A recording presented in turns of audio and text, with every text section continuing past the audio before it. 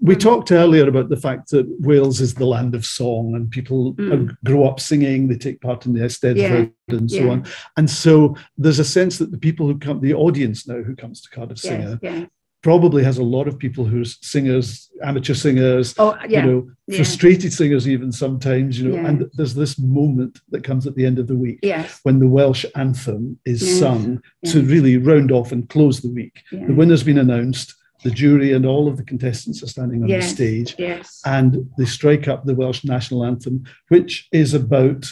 It's about, it's about song and singers and poets, and it mentions the harp, which is the national instrument of Wales. And I think mostly the winners of the finalists are all standing on the platform.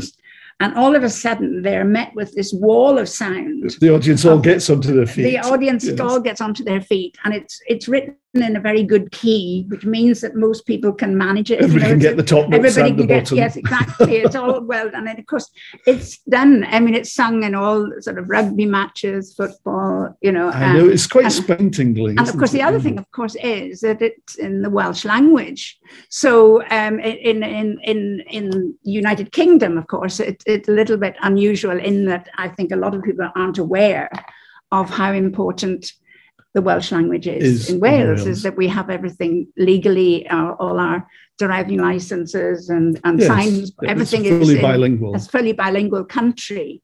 And there are many, my children, for instance, they speak Welsh because they go to a Welsh school. There are lots of many Welsh schools. So that aspect of it is... And it's a very beautiful language. It's a beautiful language. It's a very singing. I mean, somebody like Bryn Terfel, I would imagine, wouldn't have heard English when he was he was born in North Wales and in the middle of Snowdonia, you know.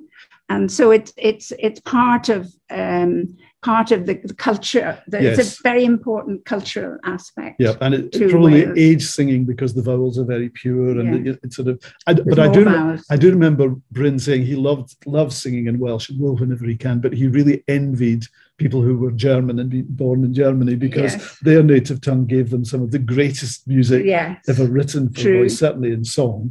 So it's back to this business of people using their own voices.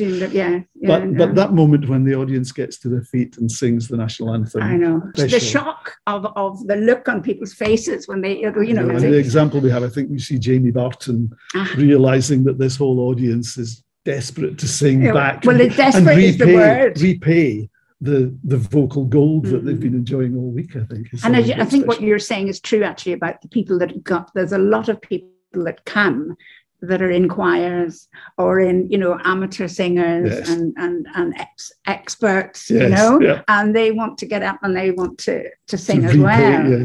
That's true. That's true.